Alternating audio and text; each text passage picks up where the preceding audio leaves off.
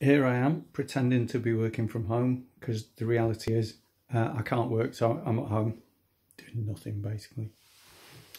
And a couple of reasons why I'm doing these video links is first one is that I do seem to have more time on my hands now because I can't work, so I'm stuck at home and I'm not allowed in case anybody shops me to do anything that I want to do. And the other reason is that there's a lot of other people stuck at home, and it's just a way of keeping in touch, and that's really what the point of today really. My daughter's working at home, a lot of people are working at home, and it keeps the country moving, it keeps everything going and ticking over, and it keeps some kind of contact with the outside world.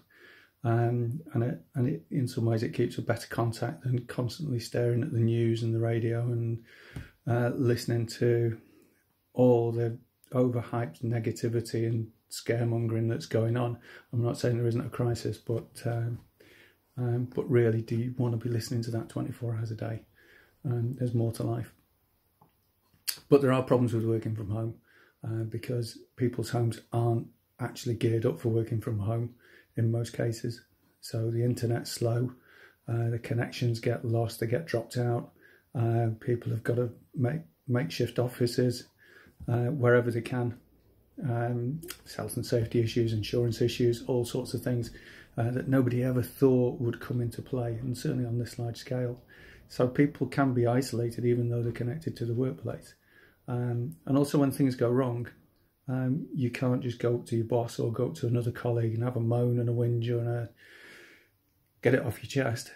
And there's nobody to pat you on the back, there's nobody to give you a hug, there's nobody to have a crafty brew with when nobody's looking. So we're losing a lot of the community and a lot of social aspects of what work life would normally bring to us.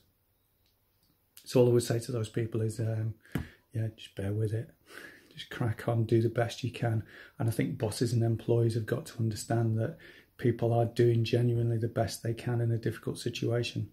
It does mean that some people are working longer hours than they would normally work. You know, and I've always said working longer hours in the short term is not necessarily a bad thing, as long as it doesn't become the norm. You know, and we hope that this thing is going to get all sorted out sooner rather than later, so that people can go back to a better way of living again, and hopefully a more caring way.